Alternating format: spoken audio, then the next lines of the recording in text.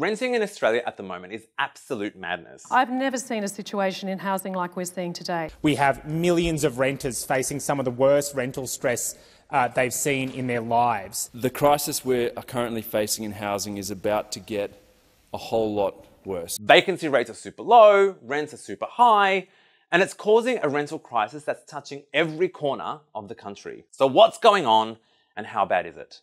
In the past year, rents in our capital cities have skyrocketed almost 12%, which is the equivalent of $63 a week on the average rent. That's way above the inflation rate, and even more above the usual annual rental increase of around 3.5%. If you want to rent a home in Australia today, you're looking at paying a national median of $577 a week, and it's a lot worse in the big cities. That already prices out people on welfare whose weekly payments don't even reach the median rent. And it's not just hurting people on welfare. A snapshot of current listings by Anglicare found that less than 1% of rental properties were affordable for people on minimum wage. Even essential workers are struggling. Nurses, police officers, firefighters, teachers, aged care workers are all having to pay well above 30% of their income to rent a home. Some are paying more than 2/3 of their pay on rent, which means more of our essential workers are being pushed out of cities to find a home they can afford and have to travel long commutes to get to work. So why have rents suddenly become so unaffordable and unavailable? The simple answer you'll hear is, one of the reasons why we've got vacancy rates so low and rents so high is we don't have enough homes. Now that's true to an extent, and it's been exacerbated by a few trends. One trend is that more of us just want to live in homes with more space. The average number of people living in each household has dropped from 2.9 in the mid-1980s to 2.5 today. We saw this trend pick up pace during COVID lockdowns, which caused a few too many divorces and breakups, and people also just opted out of share houses for obvious health reasons. The ABS says the COVID factor alone has added demand for 120,000 extra households. Another trend is the return of international migrants, particularly students.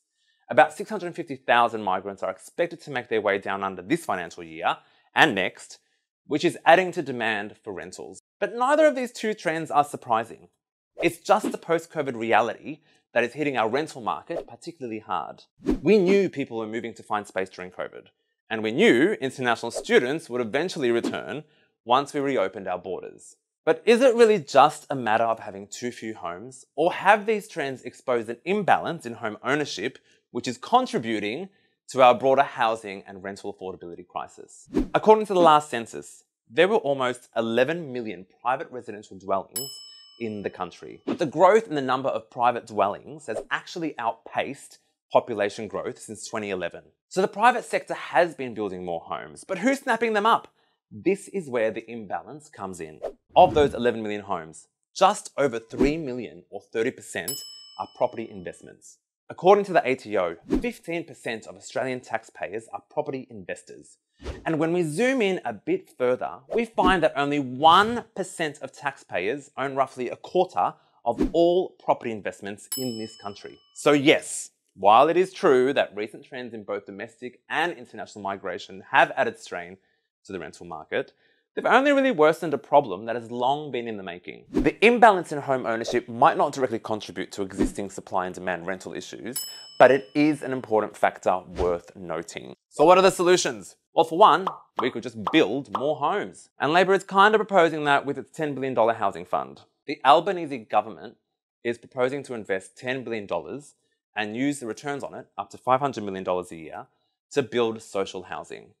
It also struck a deal with Jackie Lambie for a minimum of 1,200 affordable homes to be built in each state and territory over 5 years. It's a start, but it's still way short of the 120,000 additional homes that ABS says are currently in demand, and well short of the 640,000 affordable homes the University of New South Wales has identified are needed to meet the housing needs of all Australians. That's why the Greens are saying, we don't need billions gambled on a fund for the future. We need direct investment and help right now. Another solution is building higher density residential developments in inner and middle suburbs. You may have heard of the term NIMBYs, which stands for not in my backyard. NIMBYs in wealthy inner and middle suburbs are being blamed for opposing higher density housing developments for fear of changing the character of their neighbourhoods. Across many of our capital city suburbs, planning laws only allow you to build standalone houses. The result of this has been an endless sprawl of car-dependent, poorly serviced suburbs. Melbourne recently got crowned the largest city in Australia, but only because it's spread out so much that it now spans over 100 kilometres and it takes almost 2 hours to get from one end to the other.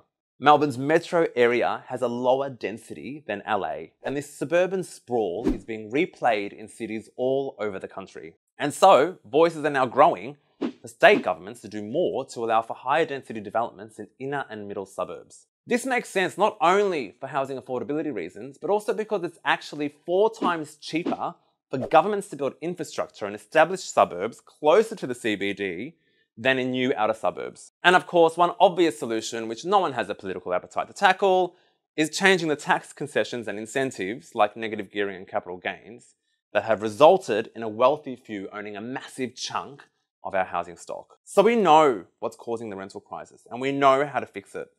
The question is, do we have the will to do so? If you like this video, I also write a daily newsletter called the Afternoon Update. It's a quick 3-minute roundup of the news that matters. All you have to do is sign up via the link in the description, or just download our app and you'll get a notification every afternoon.